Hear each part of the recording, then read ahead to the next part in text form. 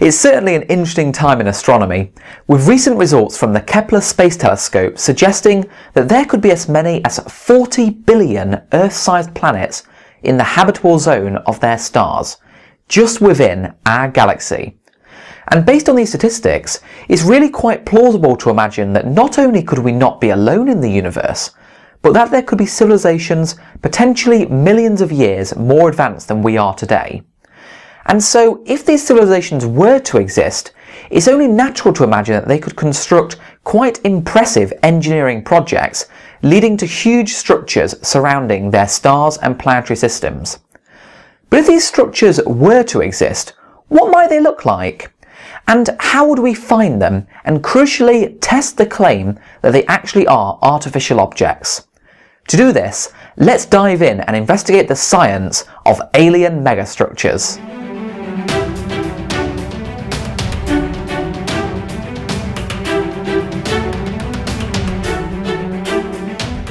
There's never a quiet day in exoplanet research, and this is never more true than whenever a new discovery could potentially be linked into the age-old question of life in the universe. So recently, a certain star in the Kepler field, KIC 8463852, has been attracting a great deal of attention, following certain very anomalous features that have been identified in its light curve, with certain media outlets screaming alien megastructures at the sky. But rather than summarising the surface details of this ongoing debate, what I want to do is get straight to the heart of the science at the matter here, and basically try and convey to you an understanding of the key principles at play so that you can form your own reasoned conclusions based on the evidence. So firstly, what is an alien megastructure? Perhaps the best way to explain this is by looking at the energy consumption of a civilization with an eye to the fact that throughout human civilization's history, we've steadily increased the amount of power that we've been consuming. So noticing this trend, Soviet astronomer Nikolai Kardashev proposed that you could classify how advanced an alien civilization was by looking at their total power consumption. If they were able to harness all of the energy falling on the surface of their planet just coming from their parent star, they would be a Type 1 civilization, which incidentally is more advanced than we're currently at. Likewise, if they could harness the entire power output of their star, they would be a Type 2 civilization, and extrapolating that, if they could harness the entire power output of their galaxy, they would be a Type 3 civilization. The idea behind alien megastructures is that any civilization approaching the Type 2 status by necessity would have to build structures with roughly the same surface area as a planet in order to collect the solar power from their star. And it's these kind of colossal engineering structures that we're referring to when we talk about alien megastructures. Perhaps the most famous example is the Dyson Sphere, named accordingly after being popularised by Freeman Dyson in the 1960s. This would be a structure, or more likely a swarm of structures, that would entirely surround a star in order to capture its entire energy output.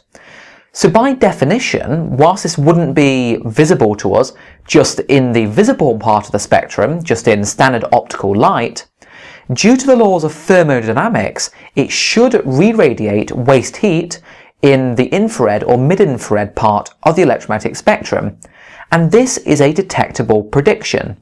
So there was a study using data from the IRAS satellite conducted in 2009 looking for waste heat from Dyson Spheres within about the nearest 1,000 light years of the Earth.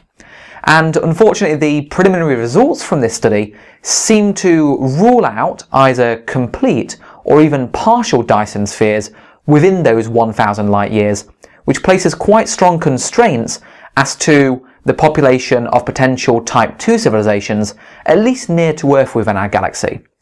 But then of course, we could live within a very barren part of the galaxy. Maybe most of the civilizations live, say, closer towards the core of our galaxy, or indeed in other galaxies. So a natural extension to this search for waste heat would be to look for signatures from Type 3 civilizations in nearby galaxies. Because if you imagine, if a civilization becomes type 3, they would have already built one Dyson Sphere, then a second Dyson Sphere, and then naturally the galaxy would gradually fill up with Dyson Spheres, which would produce an excess of infrared radiation that should make a galaxy populated by a type 3 civilization positively shine in the infrared. And this is a detectable prediction. So a study came out earlier this year in 2013 in the Astrophysical journal that used data from NASA's WISE satellite in order to look for such an infrared excess in nearby galaxies. And it was kind of bad news for people hoping to see galactic super civilizations, because it seemed to rule out any large-scale galactic civilizations within the local universe, and by that I mean within the nearest 100,000 galaxies. So that basically means that we have to refine our search for alien civilizations. So perhaps we should push down to slightly more primitive, but still much more advanced than we are civilizations.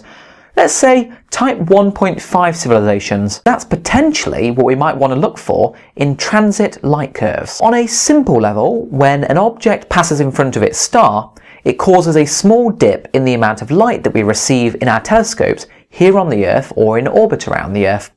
So if we stare at a certain star for many months or even years at a time and measure a number of these dips as the object completes multiple orbits, we can plot the amount of light from the star as a function of time to create something called the light curve from the star. And this has been an incredibly successful method for detecting extrasolar planets. The first planet discovered by this method, Ogle TR56b, was found as recently as 2002, and since then the discoveries have just been exploding, particularly since Kepler launched in 2009. We've now found actually over 1,000 extrasolar planets confirmed by the transit method. So let's zoom in and actually look at a typical light curve that we would expect to see from a planet. Now, I'll be going into the full mathematical description of where this shape comes from in my future series on the science of exoplanets. But the big things that I want you to take away is that the size of the dip depends entirely on how large the planet is, what its radius is. And so, by fitting a curve to the experimental data that we obtain from staring at the star, we can figure out how large the planet is, and also how wide its orbit is, so how far away from its parent star it is, and also how long it takes to complete one orbit.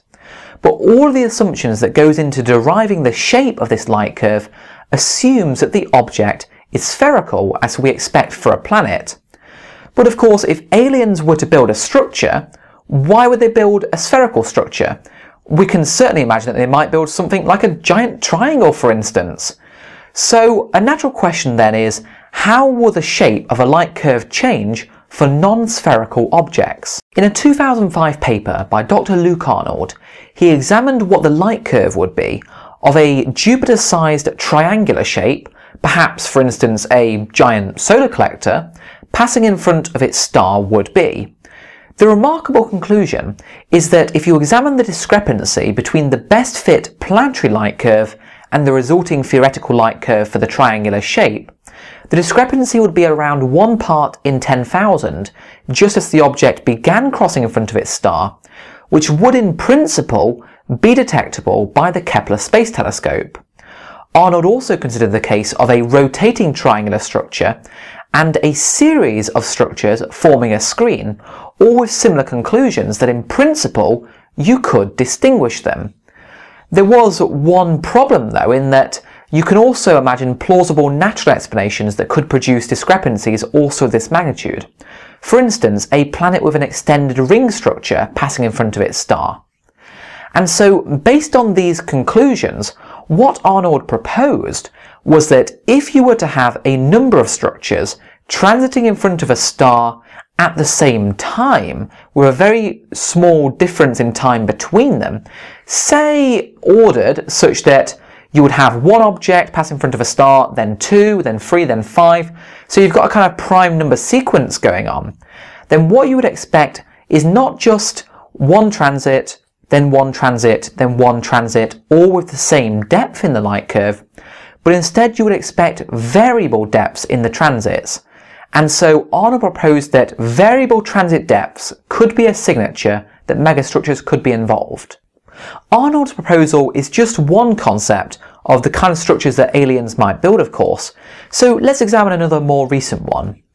In 2013, Dr. Duncan Forgan published a paper examining how something called a Class A stellar engine, or sometimes called a Shukadov thruster, would affect the light curve of a transiting planet. So basically what this is would be a giant mirror which would reflect a large part of a star's light back onto the star itself, using the momentum imparted by these photons onto the star in order to gradually accelerate and move the star, and by extension, the entire stellar system. A reason why you might want to do this, for instance, is say you're an advanced civilization and you notice that your star system is on a collision course with a neutron star or a black hole, which would disrupt your star system, then you could build one of these to gradually nudge and move your star out of the collision path. So how will this affect the light curve? Well, basically, if we're aligned favourably with the system that has the Class A stellar engine, it would block out a certain constant fraction of the star's light, resulting in the disk of the star no longer being circular in shape. This would mean that the light curve that we see when a planet passes in front of the star would no longer be symmetrical. And crucially, this asymmetry in a light curve is much easier to detect than even Arnold's prediction of variable transit depths. In fact, there's been one light curve observed which seems to display both of these predicted theoretical features that you might expect from an alien megastructure, namely an asymmetric transit and also variable transit depths, KIC 125-57548, which was discovered a few years back. However, just because something is consistent with the alien hypothesis does not mean it's actually anything to do with aliens or alien structures. In this case, the natural explanation has already been found in that this system contains a Mercury-sized planet which is being gradually evaporated by its star, producing an extended cometary tail around it. And that's what's produced the asymmetry and the variable depths here. So you always have to be cautious with making the alien claim. Just because something is consistent with the data doesn't necessarily mean that it's the correct explanation.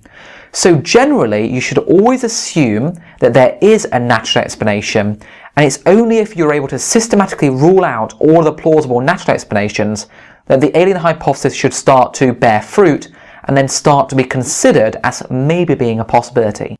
This naturally leads us on to the curious case of KIC 8462852, which has been attracting all manner of crazy media attention recently for its fascinating light curve, which seems to be unique in the Kepler field that we've observed thus far. Again, this observes many of the hallmarks of both Arnold's and Forgan's models, with both asymmetric light curves and transits of variable depth. So some people have noted that it is consistent with the megastructure hypothesis, in particular Dr. Jason Wright in the latest paper in his GHAT series, which I'll post a link to down below. So the science team investigating the transits, firstly they were surprised because one of the transits was 22% deep. Just to give you an idea of how insane that is, we're talking that you would need an object about half the size of its star in order to block out that much light. And indeed the team has also concluded you would need at least 8 transiting objects to produce the kind of shapes that we're seeing. So many of the standard natural explanations have already been ruled out quite conclusively. Things such as dust and gas, rings, and also instrumental effects from just the Kepler Space Telescope itself, with the current best fit natural explanation being a family of exocomet fragments formed from a recent single breakup event. And the science team admits so that even this is not entirely satisfactory at this stage. Dr. Wright's paper, which is an excellent read actually, it wasn't going around and saying, oh look, there are aliens living in this system. It goes through and systematically analyses all the various anomalies in light curves that you could observe and what are both the natural and artificial explanations for both. And his key conclusion is just, this system, something really weird is going on. It's probably natural and whatever is the explanation, it's going to be fascinating, but he suggested that it is at the moment one of the most promising candidates for traditional SETI follow-up, particularly via radio astronomy.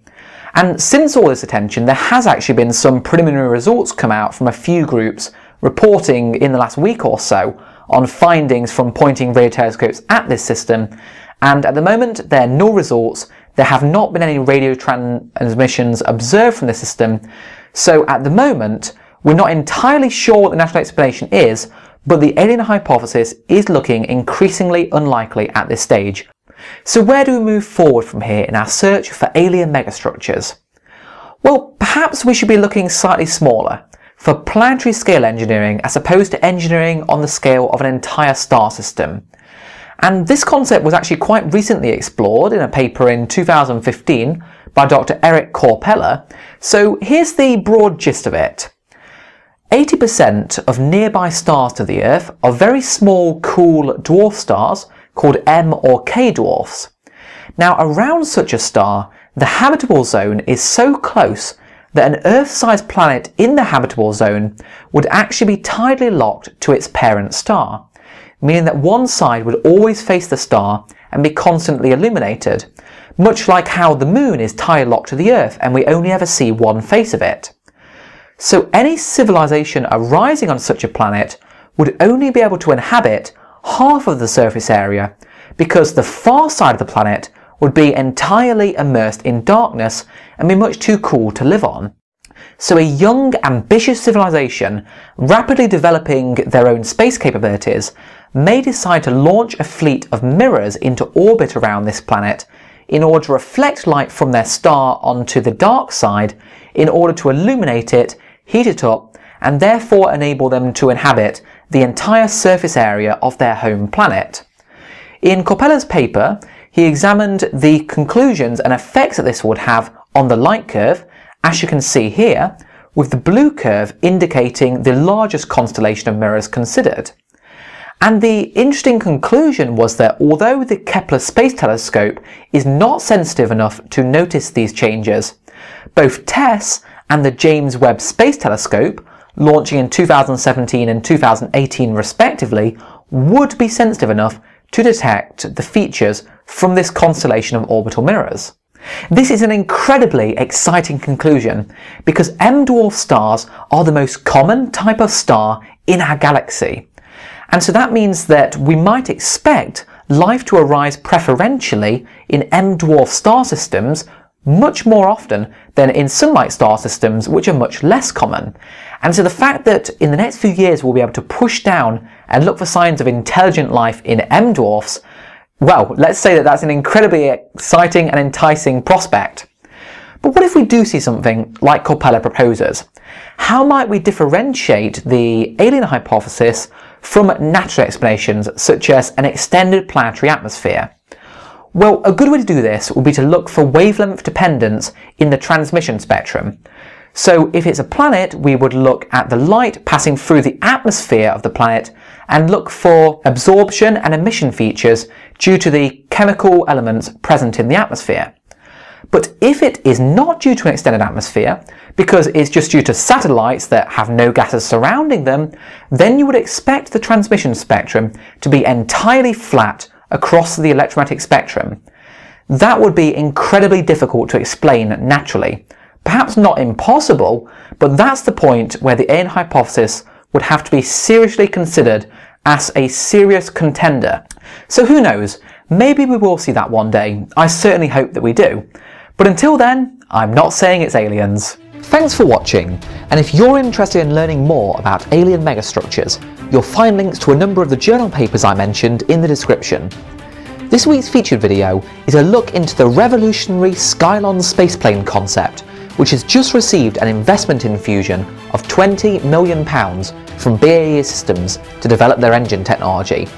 Next time though, we'll be tackling one of the greatest questions of all: how did life begin? Be sure to subscribe so that you don't miss it, and feel free to drop a comment down below to join the conversation.